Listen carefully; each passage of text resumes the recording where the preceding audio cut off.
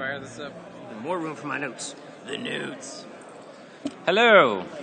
Hello, everybody. We're going to get started now. So those of you who are wandering in, wander quickly and sit quietly. And everybody else, let's rock and roll. In the tradition of the failure workshop, we have had some failures in room scheduling and AV. So we're all set already. And a failure in making a too obvious joke. Okay. So failure workshop is a session that I really love. And so we resurrected it last year after it had been gone for a couple of years. And the brief is basically that in our industry, and particularly at conferences where people are worried about appearing competent, we don't want to discuss our failures. But I actually find that when you're discussing failures with people is when you really get to the good, meaty, delicious parts of what will actually inform your design practice and make you better at things. And we're weird, we don't want people to know that we have failed. We want to cover up these failures. And collectively, if we can all agree to sort of hold hands and all fail together, and we can think about those failures, I think we can agree that we're all going to be better developers for it and happier people if we don't have to be hiding our failures all the time, which really sucks. It's kind of how it is. Was there anything else I wanted to say about? It's sort of the therapy workshop. Yeah, totally. Yeah, and so that's the impetus behind having this workshop. So, in fact, we had multiple cancellations this year, and I think that speaks to how hard our industry has gotten this year relative to years past. And I think that, in particular, this workshop is more important this year than in years when things are going extremely well. And we have a whole panel about the so-called indie-pocalypse, which, whatever. We'll talk more about that later. But I do think that the fact that people were canceling out of the failure workshop, not wanting to share their failures, is a symptom of the fact that things are getting tougher and tighter, and it makes this type of gathering of all you beautiful people getting together and thinking about these kinds of things all the more important. So today we have 3 failure workshop speakers. We have Paul from Mode 7 Games, who made a game called Frozen Cortex. He's going to talk about. Chaim is going to talk about Earth Primer. You're not going to talk about it. You don't know what I'm going to talk about. I don't know what I'm going to. It was a last minute to fill in, so we're not really sure what Chaim's going to talk about. Hopefully, it doesn't fail too hard. And Joe is going to talk about the sophomore slump phenomenon relative to his successful, I'm going to call it successful game, Tower of Guns. I'm sorry. He's going to go first. Let's give it up for Joe.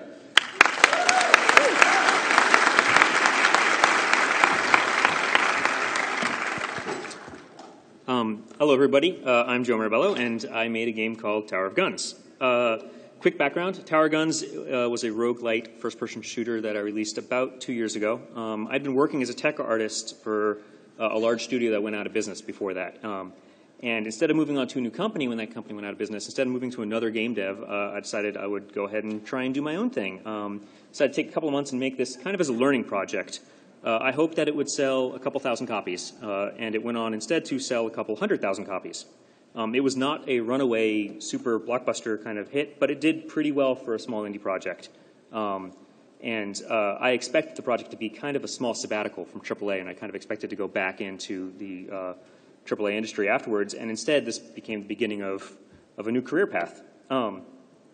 Now, I had heard about post-release blues a lot. I understood it as a very common depression that happens after developers ship a project, but I never really gave it much thought.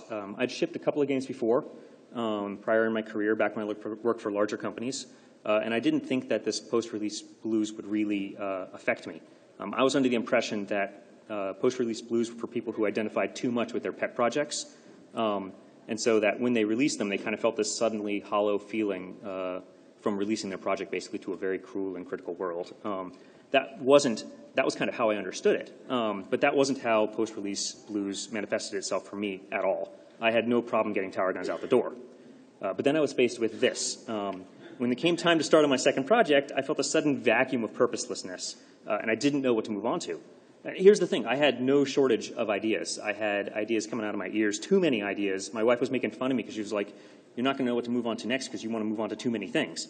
But then, instead, when I actually was faced with the opportunity to move on to something new and exciting, all of those ideas felt like flat. They all kind of just didn't feel exciting anymore. So I did what a lot of developers do, I think, and I retreated back into supporting my game. I put out a lot of patches, I put out updates, I helped out with ports, I focused on promoting the game.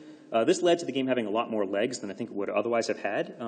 It made its way into a PS Plus deal, into a major Humble Bundle. That focus probably helped make the game stronger, but it was still me avoiding the hard problem, and that hard problem was Project 2. I knew I wanted to work on something that wasn't like Tower of Guns, and I knew that I also wanted to make something quick. And I knew that sometimes you just need to start something. So I did what a lot of indies do, and that's I made a little puzzle platformer. The concept was that the entire level was broken up into like slot machine style reels, and you could spin each section and come up with the best solution on how to progress. It created some interesting puzzles requiring the player to essentially mentally traverse a maze backwards, and then they had to remember how to go forward by realigning the pieces as they played. After completing the prototype, I looked back and kind of realized that the design wasn't all that solid. People solved the puzzles more out of trial and error. They couldn't really get a forward read on the puzzles. But I was okay with that realization because that's why you prototype. So you could get a sense of what works and what doesn't. And I never intended this to be anything other than like a little filler project while I was kind of thinking about what my real Project 2 was going to be. In the meantime, I developed a few more mental goals. For example, I had a lot of new tech I wanted to catch up on. It had been years since I had really been on the cutting edge of game art, and a lot had happened in the meantime. Back when I worked in AAA, I was an environment artist and tech artist, and while working on Tower of Guns, I really, like the art in Tower of Guns was really rushed, and I feel like the entire game dev cycle of that was, had more in common with game jams than with my work in AAA. And so I really wanted to make something that felt like it looked better than Tower of Guns. However, being a former full-time artist, I knew that art could come later.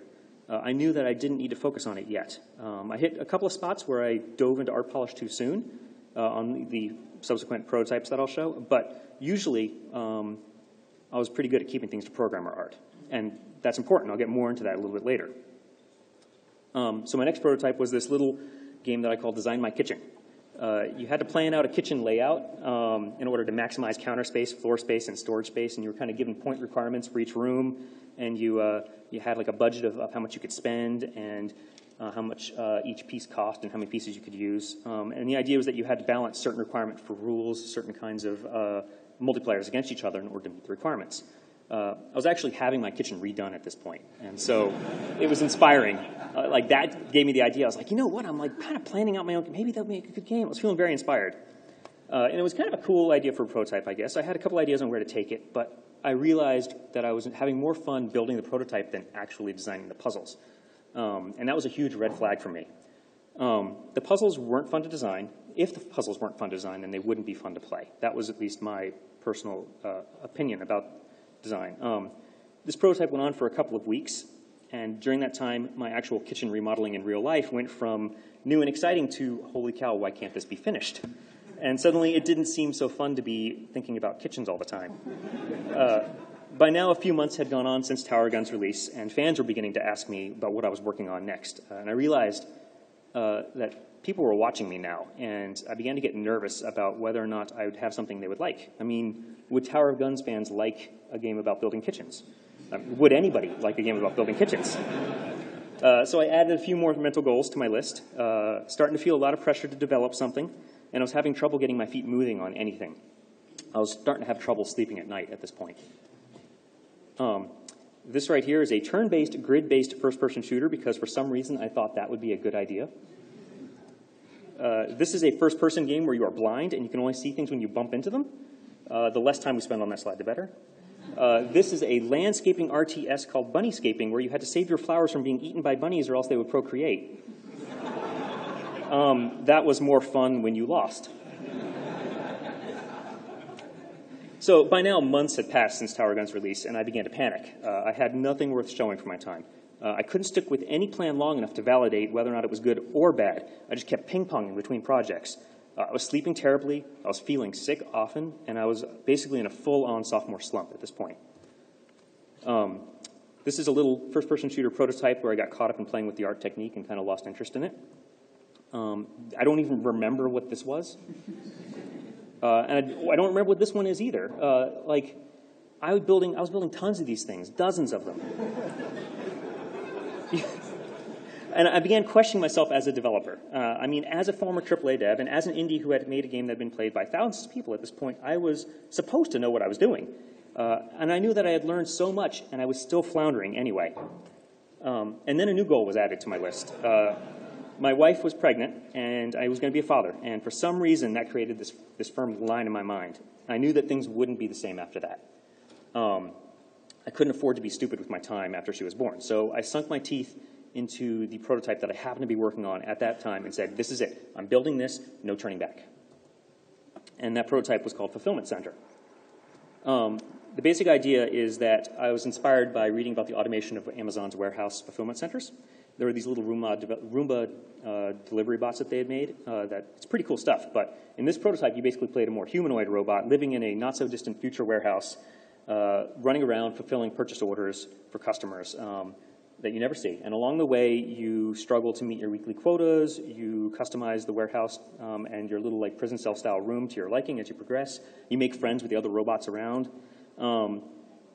Basically, there was no action, there was no puzzles, there was just narrative. But like I said, I needed to dig my teeth into something. I showed my wife, and she told me to show the game to other devs and see what they thought. I told her I would have a prototype that would be ready to show within a week. So I built a system to manage inventory, an auditing system, a stat tracker. I made this fun little PDA to tell you when you had, what missions you had, and how much time you had to complete them. I made the warehouse expand over time over the game's length. Now, experienced developers will know where this is going. I told my wife I'd be ready to show this prototype off within a month.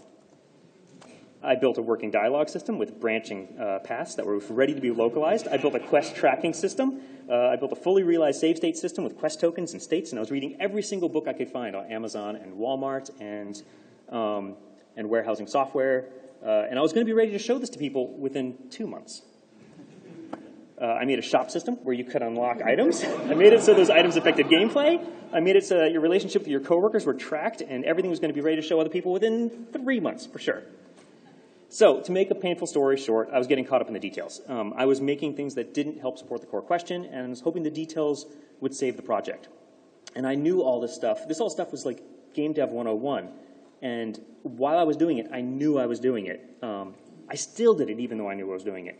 I mean, I'm a fairly young designer when it comes to the design side of things, but I mean, I've been in games for 10 years now working as an artist, and I know that it's important to test core hooks, and I know how important it is to not get caught up in the details, and I know how crucial it is to show others the idea early on.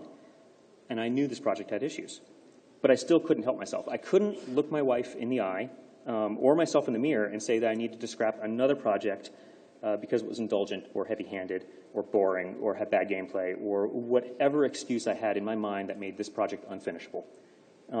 Because that's the thing, that not all these ideas were terrible. Some of these ideas actually had some interesting things behind them. Some of the prototypes actually did a great job of proving that there was something there I could explore. But my confidence was shattered at this point. And whatever compelling elements some of these prototypes had, none of them were enough to keep me moving forward. So back to Fulfillment Center real quick. 1 week stretched into 1 month, and then into 2 months, then into 3. And the further that tailspin went, the harder it was for me to show people. When I finally did show a handful of friends the actual demo, it kind of confirmed my fears.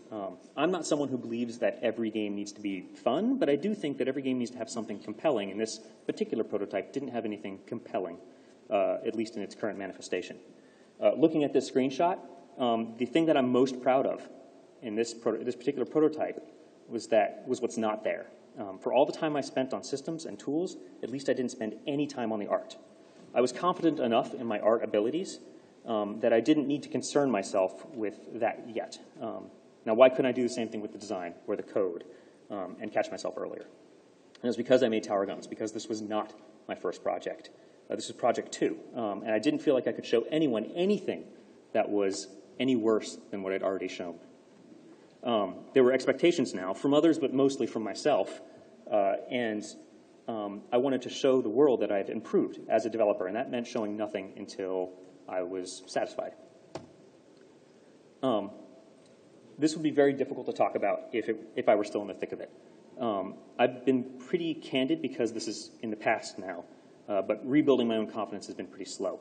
My daughter was born a few months back, and wouldn't you know it, the world didn't end. I'm still able to make games, and now I have a little buddy to help me. Additionally, shortly after this prototyping train wreck, a second project finally did stick. I can't say, it's a much better fit for me, but I can't really say too much about it. I'm actually contractually not allowed to talk about it any more than that. But I can say that, most importantly, I actually have partners now. For the first time in 4 years, I have coworkers. And that's already creating an ecosystem of shared confidence. And I think that's crucial for combating some of the problems that I was facing here. I mean, everyone goes through confidence ebbs and flows.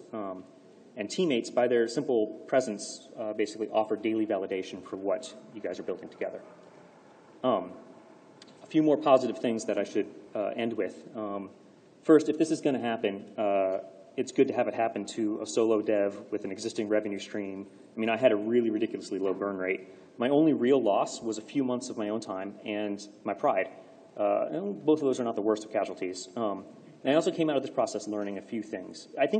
I've heard that it's bad business to chalk up any failure as a learning experience, but I don't believe that. I believe that there is value to improve technical expertise and to increase tool comfort and to an improved instinct about what makes good prototypes. And most importantly, I think I've learned to trust myself a little bit more. That's the hardest part about being a designer for me. I trusted myself as an artist. I knew that I could make something look decent later on once I found a road to commit to. Why didn't I have the ability to trust my own design sense that same way? Why couldn't I avoid fussing over details? Why couldn't I listen to my instincts and redirect a project when I knew it wasn't going to go the way I wanted it to?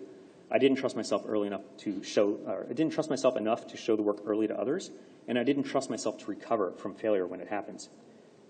Failure happens sooner or later to everybody. Multiple times it happens, and when it happens, I think that in the future I'm a little better equipped to deal with it. And that's because I'm starting to see failure as a road to improvement. This goes back to something a friend, a badass artist, once told me. He said that the difference between a master artist and a student is only about 10 feet. That's just a 10-foot tall stack of paper with a terrible drawing on each one. And I feel like in this last year I churned through a big chunk of that 10 feet.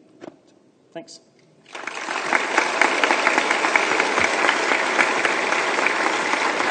Yep.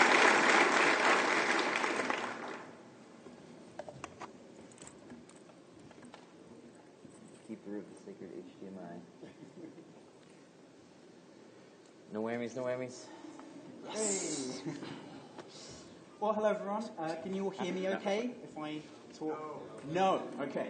That's, do I have to, is this mic on? No. Give it 1 second. Yeah, correct. I mean, I can shout like this, if you prefer. Whoa. Okay. I think we might have a little mic action now too. I'm gonna project. Project failure across the room. My name's Paul Kilduff-Taylor from a company called Mode 7 Games. Some of you may have known me before when my name was Paul Taylor, but when I got married, I decided that what I needed was a name that nobody could either pronounce or spell.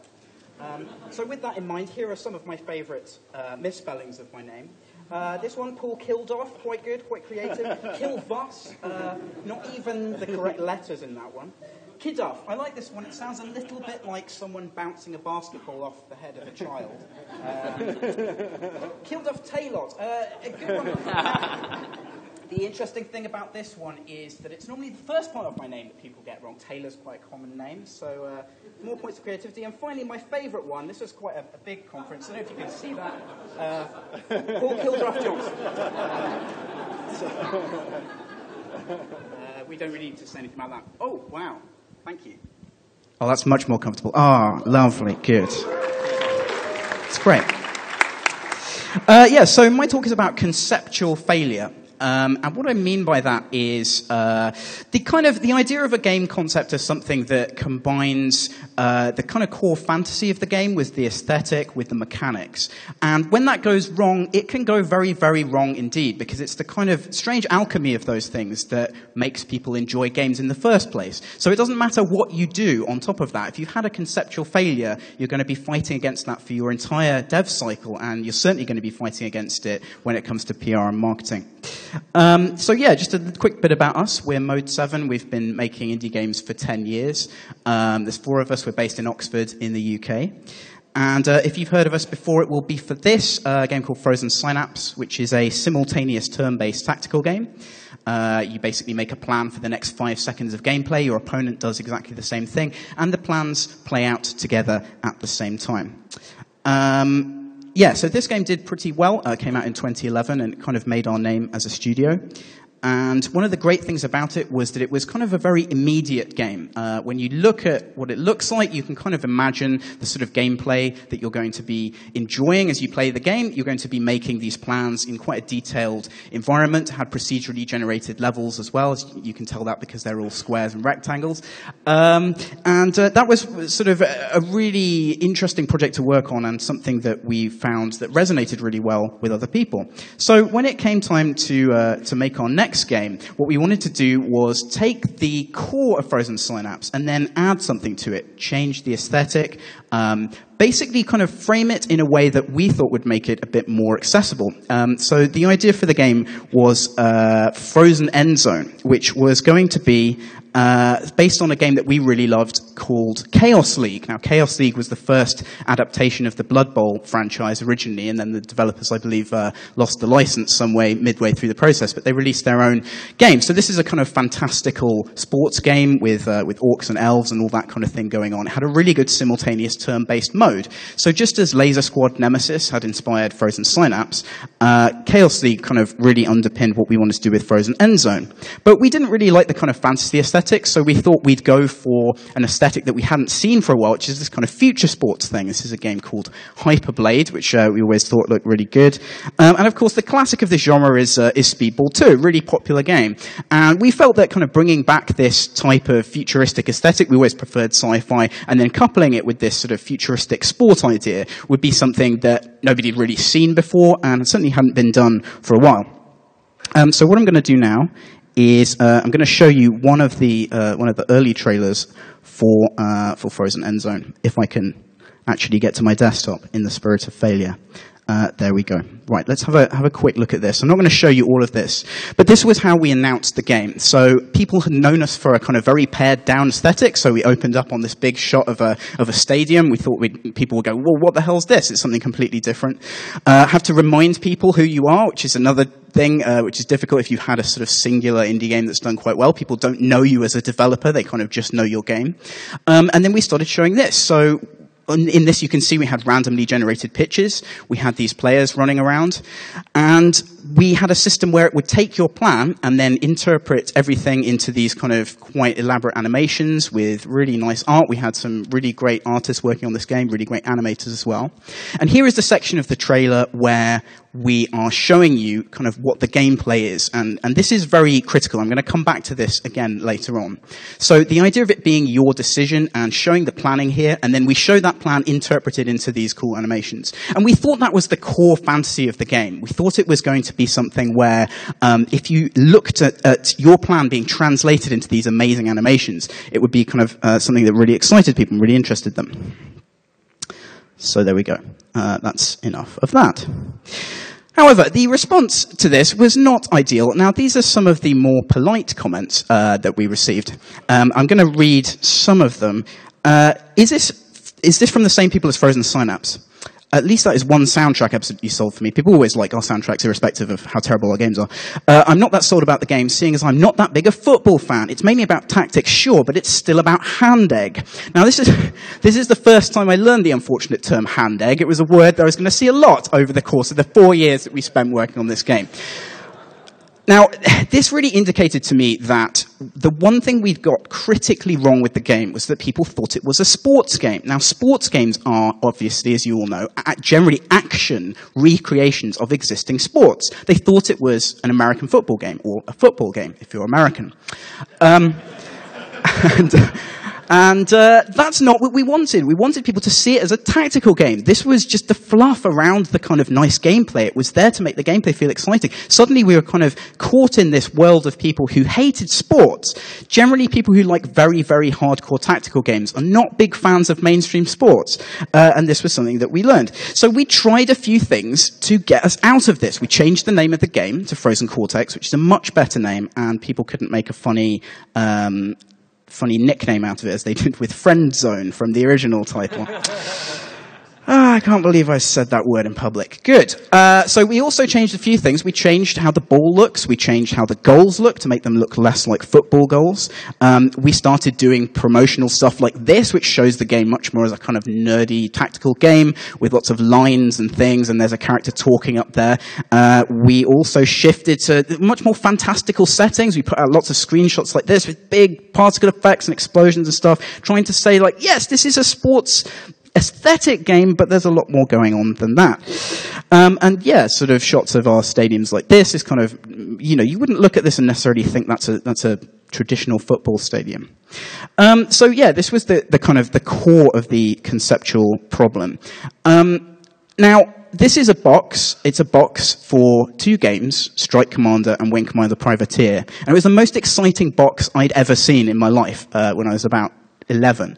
And the reason was that it was so conceptually exciting to me that I was a Wing Commander fan, and then there were these other things that were like Wing Commander, and that was so exciting. And on the back of the box, it really kind of goes into detail about the promise that you get from these games, and it has this phrase, be what you want to be. And thinking back to all the games that I really, really liked, and what we'd done with Frozen End Zone, we had this problem where there wasn't a kind of core fantasy at the heart of it. Nobody really wanted to be sort of managing a futuristic sports team with tactical stuff. Nobody really wanted to do that. Whereas being a space pilot, doing all the other things you can do in other types of games, they're fantasies that people have. They're things that people like.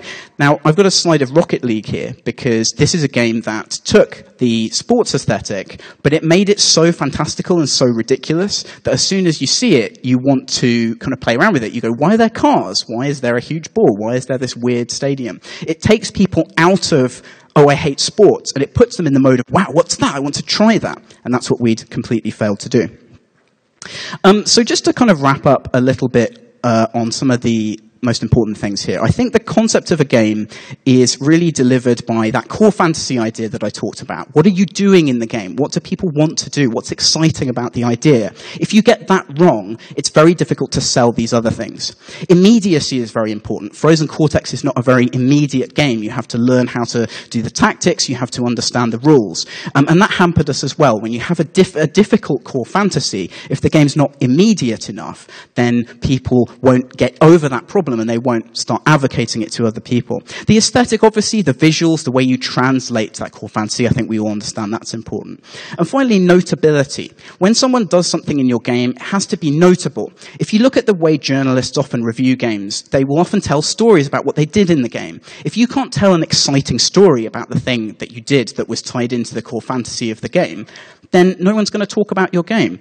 We hoped that people would talk about their losses and victories and so on in Cortex, and that did eventually start happening when we built up a core of players, but it just wasn't enough to get people through those initial problems. Now, when I hear people talking about their failures, I often wonder, if the games that they're talking about were any good at all, because that does matter still, believe it or not, even in this day of indie-pocalypse. So Cortex did okay.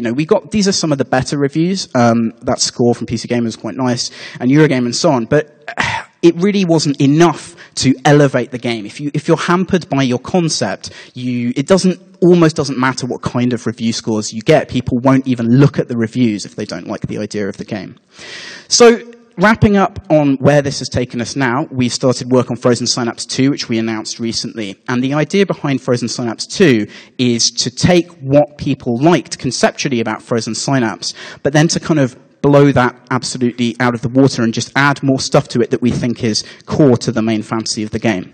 So very quickly, again, I'm just going to show you a little bit of a trailer, and you'll be able to see the contrast with what we did with that End Zone trailer. So here you can see, after this little ident, we get straight into gameplay. One of the things that I found working on that Cortex trailer that I showed you at the start is that people were dropping off very, very fast when watching the video if they didn't see gameplay straight away. And this is about telling people what your game is for. What are you doing in the game?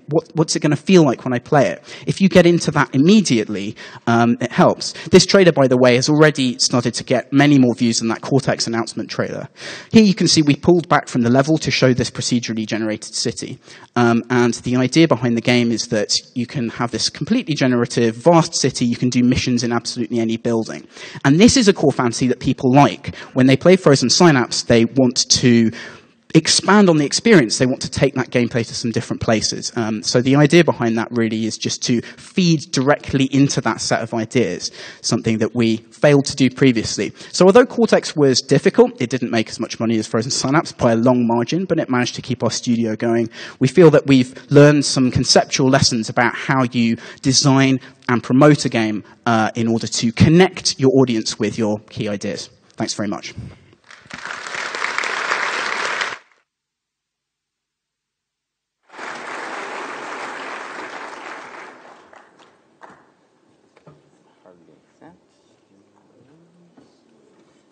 You may have to sort of just like stand right here. This may be your microphone right now. Oh.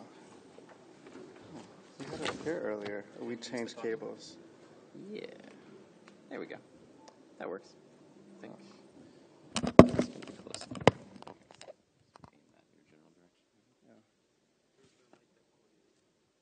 Oh yeah, you can hold that mic too, although if you get multiple hands going on. Yeah, I need another hand. Do we need to switch something here? Do we just plug that from? Yeah, we're up. You're up. Oh, no. Oh no!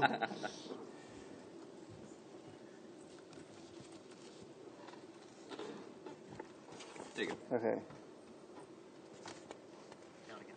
Okay, great, thanks. Okay.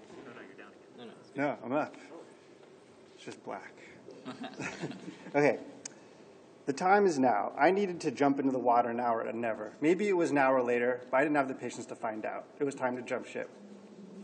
The year was 2007, and I had been working on Spore for 4.5 years. I had started as an intern in 2002 when the project could have fit comfortably in a very, very small lifeboat. Now, years later, the creature creator, or editor as we called it, and all the editors, they were done. It was years of research and development, and I was proud and happy with my design work and the work of all the people who had made the editor so amazing. While I'd worked on many parts of the project, the editors, they were my baby, and they were done. The rest of the project, things were looking so sunny, and I wasn't excited to become deeply involved with them again. We were paying the interest on bad loans that had been made years in the past, and it was slow and painful. Meanwhile, exciting things were happening outside of the walls of EA, outside of the bounds of AAA games. I was 27 years old and definitely on my way to becoming an old man. It was time to move on, to trade in my vanishing youth for adventure, to do the things you do when you are young, visit exotic places, create ambitious projects, and make bad decisions. It was time to become an indie developer. Clearly that's where the action was, the creativity, the autonomy. Braid and World of Goo were about to come out and make boatloads of money. The boundaries of the medium were being pushed out there. Out there you had creative autonomy and boatloads of money. Who wouldn't want that? No large development teams to waste your time, no one else to negotiate with, just you and the open road. No more producers and their annoying schedules. Who needs schedules? People who don't know how to move fast, be creative and nimble, and think deep thoughts. I had money saved up in the bank. I could find another job if I needed to. It was time for me to do what I could do best, make cool stuff and prototype it. The rest would be easy. Mistake number 1, scope. I made a directory for my project. It was called Eden. It was a simulation game. There would be a world simulator, and there would be a lot more. The actual title was Pocket Kingdom. I got off to a good start, and then immediately started making a playable game. 2 months in, I had a network server and a basic multiplayer RTS game working. It kind of worked. I could play against someone. The game would have a single-player mode, a multiplayer versus mode, world-building tools, an intricate economy, a people simulator like The Sims, a sophisticated 3D user interface for making things. There was a lot of stuff. At this point, I should probably tell how big the dev team was. It was me. It was this guy, this genius right here. I figured my game wasn't too ambitious. I mean, it wasn't like we were trying to simulate the whole universe or anything. And I could get halfway done with it in no time and then find some collaborators to help me finish it. It'd be easy. Looking back, it was as if I'd forgotten that I was no longer on Spore. I was no longer at a big game company where I could just build prototypes and then have engineers and artists to collaborate with and back me up and keep me in check. So this was the situation. I was the brave general leading the charge, and there was no cavalry behind me. I didn't even know there was no cavalry. If I did know, I don't think it would have bothered me. Everything was going great. Turned out that was a big mistake.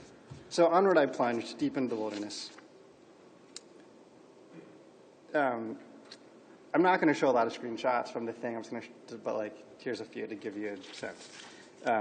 So Mistake number 2, trust me, I'm an expert. My secret weapon was prototyping. I was an expert at failing fast, at starting over, at throwing stuff against the walls. I'd done it for years on Spore. That was one of my superpowers. One of the reasons the editors had come together so nicely. I'd given talks to GDC about prototyping. I'd written articles about it. I knew what I was doing. I would prototype something playable. So there was good news and bad news to this. The good news is that I had some amazing ideas to prototype. The bad news was I completely forgot how to do it. I kept working on this playable prototype, this network multiplayer game, and meanwhile, development started getting very slow. Where was the economic game, the world simulation, the ambitious 3D user interface, the people sim? In part, I was feeling the thrill of being an engineer, of building a multiplayer network system, of writing a not very good 3D graphics engine. The wind was in my face, and it felt great. I was learning about 3D graphics, network simulation code, and all kinds of things, but I got bogged down. 5 months in, I was distributing a playable 3D game to some friends that had some combat and world simulation, but it didn't really fit together. My ideas were still all over the place, and the stuff that I had implemented wasn't really gelling. Finally, it dawned on me that I was doing it wrong. I wasn't prototyping. I was building the actual game. Here's another screenshot. I had no idea what game I was making, and here I was making all this stuff in 3D, a big network simulation game. It was going very slowly. It was going too slowly, and it was a mistake that cost me 5 months. This is a screenshot from the game join select screen, and you see there's like cute little stars in the background that are twinkling and animating, and like it's just too much. It's all wrong. Okay, so mistake number 3 is scope. Here's actually, this is a screenshot of like all the builds that I made like in the first year with all the dates. I was kind of looking through this last night to kind of get a sense of where I went. So you see, like you can kind of see my progress over time. So, okay, so my big success at this point was realizing that I was prototyping wrong and realized I needed to actually start prototyping. So I started going from 3D to 2D, and then things got really fast. So I started making world editing tools in 2D and then 3D. They were really, really cool. I started building multiple fun, playable economic simulations that people really liked. I made cool simulations of pandemonium. Here's stuff being built and then stuff being destroyed. This was made in like a week, 2 weeks. This inspired an iPhone game I later made. I made a fun interactive weather simulation. I made a sim-style people simulator that was tons of fun in like a week or 2. I made an awesome RTS game with the rhythm and rules I've never seen before, and with results which came out of months of careful research. I made a world generator. I made a cool SimCity tower defense hybrid game. I made a lot of great little game prototypes. Finally, 6 months in, I was actually prototyping the game, but the problem was I still had no idea how it all fit together. I was discovering all these amazing things. It was as if my ship had run aground on a coral reef, and I was too busy marveling at all the amazing fish to actually notice that the ship was sinking. There are things there that I want to go back one day and salvage in this amazing reef, but that'll come later. So the thing that I was missing is the project had no center. Nothing was holding it together. There was nothing. I wasn't going deep in any one of these things. I either needed to go deep in one of these directions, become a design genius overnight, or somehow find a team of 100 to help me actually make this thing. And the team of 100 wasn't forthcoming, nor was the design genius. A very smart designer friend of mine told me that I needed to focus, which was a big realization. It's like, oh yeah. But he wanted me to finish my project while I was still young, and he was right. Part 4, finishing is hard. Thanks to the experimentalgameplayproject.com, I spent a couple of days making an iPhone game called Min-Me. It taught me that even finishing something so simple was a lot of work. So I took another break, a detour, and decided to dabble and experiment with the iPhone user interface and made this game called Earth Dragon. Here's that.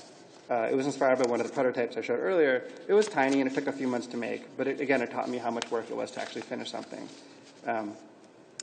For better or worse, these little successes both humbled me and inspired me to carry on even further. So I tried once again to make something simple and finish it, but floundered again. I started getting lost in a 3D world and weather simulator. Finishing any project is really hard. It's important to have focus. But how do you finish a project whose scope is 10 times as big as you are?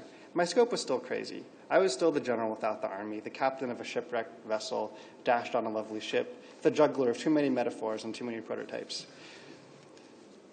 It's hard to finish a project even when it's working. You have to decide you want to stop. You have to set deadlines and hit them. You have to fix bugs. You have to make lists, and you have to check off things on those lists. And it's a lot of work. Trade-offs have to be made. If you've shipped software, you know what I'm talking about. It's exciting and it's exhausting. But how do you finish a project that isn't happening? A project without lists, a project with no bugs? Because in some sense, the entire project is one huge bug. The huge bug that I loved was hooked up to a life support system. The machine is beeping out its unsteady pulse and its breathing is unsteady.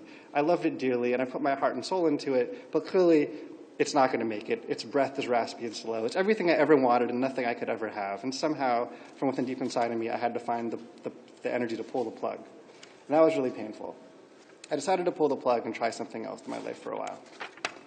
So, wrapping up, I haven't heard a lot of failure talk, so I'm not sure if I'm breaking the rules by doing this, but I want to talk about the silver linings of all of this failure. Because the silver linings is how I find my way in the world. It's how I keep it together. So I like to limp away from the wreckage of any problem in my life, whether it's professional or otherwise, on my good foot. I like to look down on my good foot and feel really lucky about that foot. I like to look up at the glowing mushroom cloud behind me and marvel how beautiful it is, how I'm lucky to have gotten to see it, and maybe if I'm really lucky, I'll get a cool mutation. I learned so much. I have a newfound jealous appreciation of people like Jason Rohr, who seem to have an uncanny ability to pick just the right projects, to pick a super interesting and big and hard problem, and yet one that's like small enough to like hold in their hand and get it done by themselves. I think that's absolutely an amazing skill.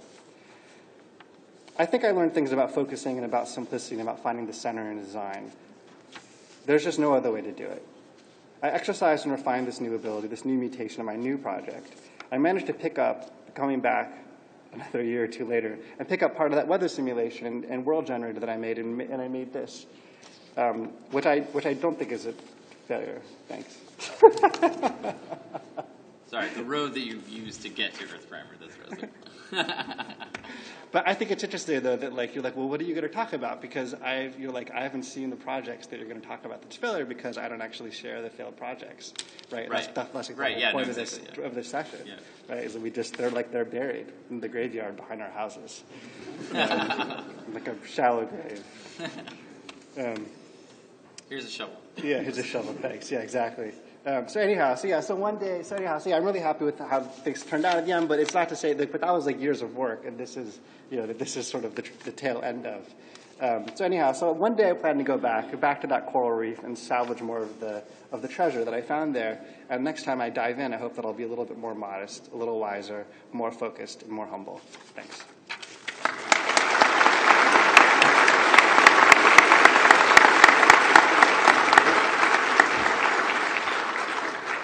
All right. So we have a little bit of time for questions.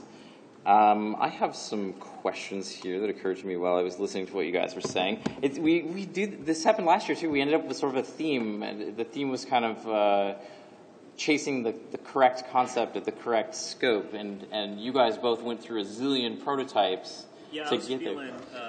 Yeah, there's definitely some like. I'm also sitting on the. Yeah. Why don't you move over to that side? Join the group. All by myself over there. So I had a question for Paul, and this question actually works really well for you guys too, so you can answer it also. But how do you feel in hindsight about having sort of changed your design midstream based on external feedback? Because I think that a lot of people, I think sort of accepted wisdom is that you're the genius designer and you have this idea for what it's going to be, and if you change that midstream, then you're compromising your vision. So how do you kind of reconcile that with the practice reality of like, okay, this is garbage, like what am I doing here? Well, there's a couple of things there. One is that our lead designer, Ian Hardingham, is quite a mechanics-focused guy. So he just wants to find the best way of showing off the mechanics. So in terms of kind of pitching the changes as an idea, I mean, he kind of was instrumental in that himself. But yeah, I mean, with Cortex, it really seemed to work. We definitely seemed to get people to start understanding more about, what the game really was as we went through those changes. So even though it kind of can feel like switching horses in midstream to some extent, you can do some things to mitigate those problems. And I'm glad that we made the changes. What was your strategy for sort of mitigating the problem of changing so quickly midstream like that, or once you're so far along? We just used it as a PR point. Yeah. So it's we've heard you. Right. It's kind of interesting if a game changes its name, and it's interesting if a developer is kind of reacting to feedback and stuff. So we just talked about that in public and went, hey, this wasn't coming across the right way. So we got PR focused on the stuff we wanted it to be focused on. Yeah. Did either of you guys want to comment on that at all, or? Well, I'll say that I think there's like that. There's like a kind of balance between there's like the intellectual producer part of your brain, like the rational planner, and then there's like this dreamer part of you that's responsible for thinking up crazy ideas and then just not thinking about boundaries, and somehow you have to reconcile those things. And I think it's easier to do it if you're collaborating with other people than if you're trying to do it all by yourself. One thing that I noticed that struck home to me was when you were talking about how you had this idea of the sort of grand infinite fields of brilliant genius that you were going to go join, and you had your own idea internal to you about what you wanted to create. But then you sort of got out there and you were like running and you're like, wait, like where am I? What's going on? Like, so I don't know. I feel like there's this thing that happens retrospectively when you look at really good games where you say, okay, well, this was really good and clearly they had that core idea the whole time. But like very often as a designer, you just kind of like, all right, that's the thing that I want, and you just like run toward it, and then you get there and you're like, okay, well, this is not working, but I don't know where to go next. And like, how are you guys advancing in your ways of dealing with that? I feel like it's kind of like what this has become about. Well, I mean, we're giving a talk at how we failed at that. I mean, right. In a lot of ways. I mean, with the aim that people can take their own lessons away from it, I suppose. Right. I mean, I think a lot of it comes to the feedback loop, and I think the smaller you are, and indies are very small in terms of the size of the studio, the easier it is for that feedback loop to get into oscillating into something where you were way off target from where you originally thought that there was something interesting.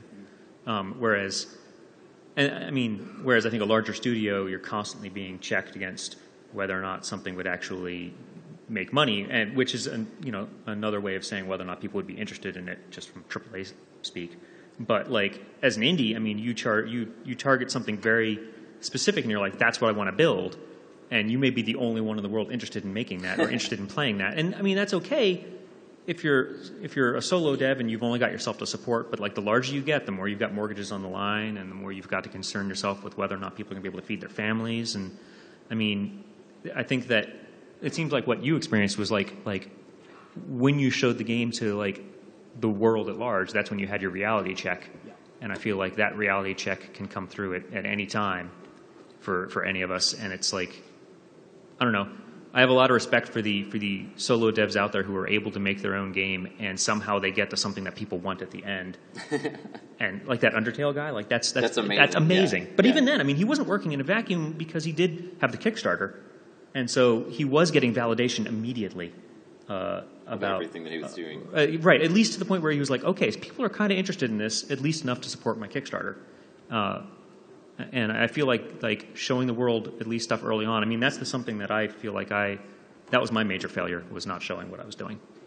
Does anybody in the audience, if you want to ask a question, feel free to hop up to one of those mics. Can you do the mic? Yeah, awesome. Thank you. I want to just say that I think like the people said necessity is the mother of invention, but I think like desperation is the mother of invention. Yeah. And the question is just how desperate you are. But if you're too desperate, you're screwed. But if you're just desperate enough, you're going to come up with some really brilliant solutions to problems. I have a talk, desperation-based game design, it's in here. It'll come out someday, I'm sure. My question is, in my experience, a lot of times when I failed, I have learned a lot from that experience, but I've still had to face the consequences of failure, and like my question is, how do you mitigate that, or how do you get past, how do you process the consequences of those failure, like spending so much time learning rigging and then not learning or learning a lot, but not actually getting anywhere to a portfolio, and then because you're spending so much time on that, having learned about portfolio as an example. So I can talk about that, I guess. Well, there's two different kinds of failure that you can be experiencing. There's failure of your ideas and a failure of your project in a large, and then there's failures that are localized, about tech failures. Like everybody in this industry hits tech failures. The industry changes so fast that there is no way that you can ever keep up with everything, and everybody in this room feels like they're behind. So like that's nothing new. Like if you're saying, like specifically talking about the rigging example, if you feel like you're failing at rigging, but your game is something where you're really excited about something that has nothing to do with rigging, you're kind of getting caught on a tangent there. And it's inconsequential to them. Like, there are reasons that people go and just become animators, and that's all they do. And, I just lost the mic, I think. Oh, there we go. There are reasons that people, like, just focus on being an animator, and that's their entire career. I mean, I feel like one of the quickest ways to failure is distributing yourself across too many disciplines. And I'm saying that as somebody who has distributed themselves across way too many disciplines. I suppose you could give a whole nother talk about how you should focus yourself, how you should start to minimize your risks. Like for Tower of Guns, I didn't animate those things, even though they were animated, and I didn't hire an animator. I just had things spin around in place, or I had things that were like bone rotations to aim, or I did the animations in the vertex shader, causing things to like shake like they were in an engine. I mean, I cheated the animation, and I let that limit define the game. And I feel like as an indie, you can get away with that a little bit better than you could as a AAA. I mean, I don't know. It's a hard road. Yeah, so when you were talking about being in the spiral, Joe, you mentioned that it was a hard thing to talk about while it was happening, but in retrospect, you feel confident that you can talk about it. My question is kind of based around the assumption that it's most useful to actually be able to talk about these things while they're happening, right? What did you say to people who were asking you, oh, hey, how's it going? Because that's a thing that happens a lot when you release a game, right? The other developers will be like walking up to you and saying, how's it going? You know, what are you doing? What's happening? And then what did you actually say to them, and how did you actually feel?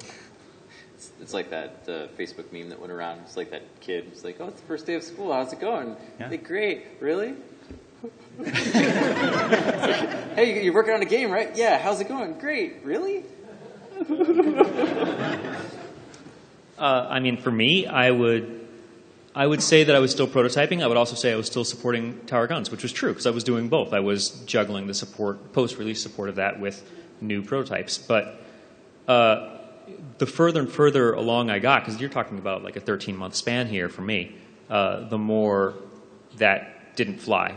Like people were like, they wanted to see something.